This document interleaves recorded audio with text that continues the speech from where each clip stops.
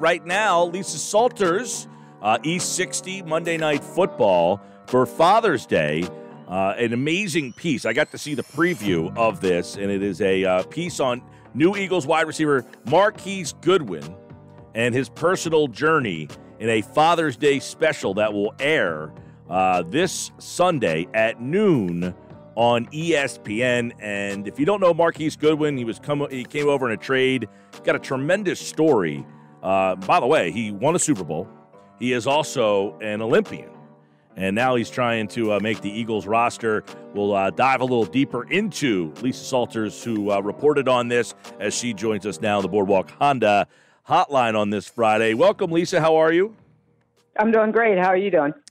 We're hanging in there as well as we all can, I guess, during these times. But this piece should be a nice thing for at least the local, not only the locals, everybody, but Marquise Goodwin, who we don't know all that well, obviously traded to the Eagles here, and this journey that you kind of followed him on for this Father's Day edition. Now, kind of take us through what kind of drew you to Marquise Goodwin in this story. Well, I first met Marquise back in 2014 when he was a rookie with the Bills. And back then, I did a story on him because his sole mission in life back then was to, make enough money in the NFL to buy a house for his sister, his younger sister, who has cerebral palsy and has never been able to walk. And he wanted to be able to build a wheelchair and a handicap accessible home for his little sister. And, he did that in 2018 once he got a big contract with the 49ers. So I've known him since then, and I've known just kind of what kind of a guy he is, family guy all the way. I didn't really know about his desire to be a father back then. I mean, it was 2014. He was, in his early 20s. But since then, I mean, we all remember the game in 2017 where he scores the touchdown, he breaks down, and we find out after the game that he and his wife, Morgan, had just delivered a stillborn son, and he played in the game in a tribute to his son. And I think we kind of reconnected then. To think of a family going through that kind of tragedy is unimaginable. But then to go through it again, which the Goodwins did just the following year, was just unthinkable, unspeakable even. And, we reached out to see if they would be willing to, share their story with us. And they were, for many reasons. One, because they were so determined that those losses were not going to define them, that they were going to ultimately reach their goal of having a family. And two, because they wanted to put themselves out there for others who are going through this, who have experienced this kind of loss. They wanted to let them know that they're not alone. Tragedies like that tend to break up families and couples. The Goodwins were not going to allow that to happen, and they wanted to put themselves out there for others to see that you can persevere, you can survive the tragedy, you can survive the pain, you can move forward, and you can achieve your dreams. It's a powerful story, and if it can, it continues with the fact that he met his wife when they were in college. They're both runners. Mm-hmm. You got these two tremendous athletes, and I guess you feel as athletes you're like invincible. And then this happens. Yeah. You wonder how he persevered from that, and then finally trying again. They did end up having what they described as kind of their rainbow baby. Right. So when we interviewed them last summer, they did not know that they were not expecting yet. So at that time, they had already gone through, they had already lost 3 children. They lost baby Goodwin in 2017, and they lost twins in 2018. And, my question to them last summer is, why keep trying? Like, you can adopt, you can have a surrogate carry the child. There's some medical issues that were the problem in all of both losses. And so, why are you putting yourselves through this agony and this pain? There are other ways to start a family. But they were determined. Marquise was going to kind of let this be Morgan's decision. And he said, however she wants to start our family, I will agree with. Morgan was adamant that she wanted to try one more time to carry a child to term. And, a couple months after we interviewed them in July, and it was a very emotional interview. I mean, they're talking about not one, but two, not one, but two, but the stillborn births of 3 children, baby Goodwin in 2017 and the twins in 2018. So it was a very emotionally draining 4 or 5 hours that we spent with them. We find out a couple months after that they were pregnant again.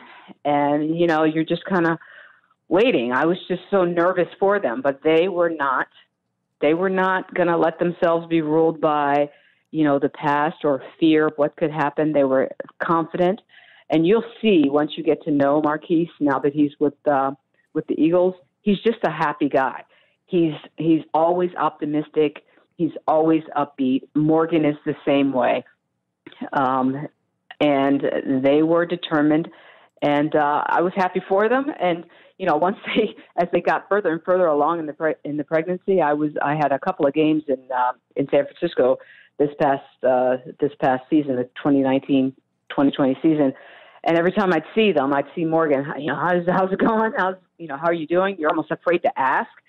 And they were like, great, it's going great. She's going great. She just was getting bigger and bigger and bigger. And once they reached the point where the pregnancy was viable, you kind of breathe. They're like, oh, okay, they did it. And, they ended up going to term, and they have a beautiful baby girl now. What was most impactful to you when learning about this journey? Was there something that stood out to you most, something that you will never forget?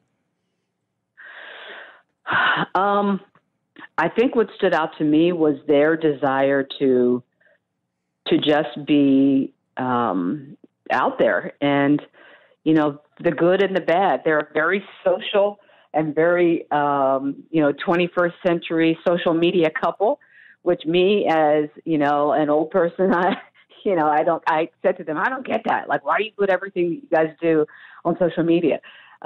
Because they said they wanted to be, we want to be, a positive role model African-American couple for people. We want people to see us happy, in love, that this is what, a good family looks like. And so we will put out there, we put out there when we're expecting, and we put out there, on social media when we lost our child too. And they said, we don't want to just put the good out there. We want everyone to see all of us. And through this pain, there are so many other families out there who have gone through the same thing. And when they were talking to me about it, it's true. Like you see a couple, they're expecting, and then the next thing they're not pregnant anymore, and you're thinking, oh gosh, do I ask what happened? No one wants to talk about it. So they just wanted to, be some kind of hope for other people who have gone through this, that you can rise above, you can find happiness again. Lisa Salter's our guest here, ESPN's Monday Night Football. E60 is this Sunday at noon. It's a powerful story on new Eagles wide receiver Marquise Goodwin. So check that out this Father's Day. It's a very emotional story, but as she said, you'll learn a lot about Marquise and his family, who obviously is now a member of the Eagles. But as it is described on your bio here, Lisa, a versatile and accomplished reporter. I mean, you've been a part of the NBA, the NFL, etc. You got to be wondering what is going on with the state of sports right now in your mind. I mean, how we're here in the Philly area, and we're just seeing 8 Phillies testing positive. The Tampa Bay Lightning shutting down things. I mean, where is the mindset on the sports world right now? Well, I mean, I think everyone is looking towards the NBA, and the NBA says they're coming back. And everyone is waiting to see if that happens. I think a lot will happen after that, if the NBA is able to successfully come back, I think you might start seeing the other sports come back as well. But for me right now, my priority has been homeschooling my 7-year-old. So, I miss sports, but I have been busy. I do have to say I've been busy. Being homeschooling seems to be a challenge for everybody at this stage. That you probably never figured how difficult it would be just to get someone to sit and read everything, right? Oh, we should pay teachers way more. Way more. Obviously, check this out, everybody. Lisa Salters with us here, and it's called After the Storm, produced by ESPN's E60, and it is a Sunday at noon, and she was kind enough to kind of give us a little overview of what you will find out about new Eagles wide receiver Marquise Goodwin and his wife, Megan. They will share their personal journey on this fun. Morgan, excuse me. Morgan. Yep. You'll meet them soon enough. You'll love them, too. Hopefully we don't meet next time. It's not on Zoom. Hopefully we get a chance to see him in person. Yeah, get out to practice or something. Yeah, for sure. Yeah, absolutely. Well, Lisa, we appreciate the time, and we look forward to this piece, E60 this Sunday at noon. Thank you so much. All right. Take care. All right. Lisa Salters, everybody here on the Sports Bash. What a story. What a chilling story, and we appreciate her. And that is this Sunday at noon, ESPN's E60. With Lisa Salters reporting. We had the Roy Halladay E60 a couple of weeks ago, and now we get to learn a little bit more about Eagles wide receiver Marquise Goodwin. We appreciate her jumping on board.